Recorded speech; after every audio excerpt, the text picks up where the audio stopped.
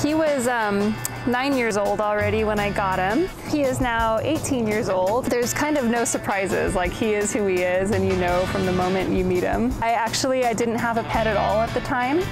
And then I met him and he needed a home and I just totally fell in love with him. And so he was the one that kind of stole my heart. Oftentimes we'll take him down to the park by our house and just lay out a blanket and we'll read and he'll walk around and lay in the sun with us. He will come to the pub with us. We'll bring his little tent and take him to trivia nights, and when he's had enough attention, he'll just kind of take a little break and go in there and sleep for a nap, and then he'll come back out and jump on the table and say hi to everyone again. It's nice to give them a chance, the ones that often get passed over, and sometimes there's a little more work that goes with having a senior pet, but I think it's worth it.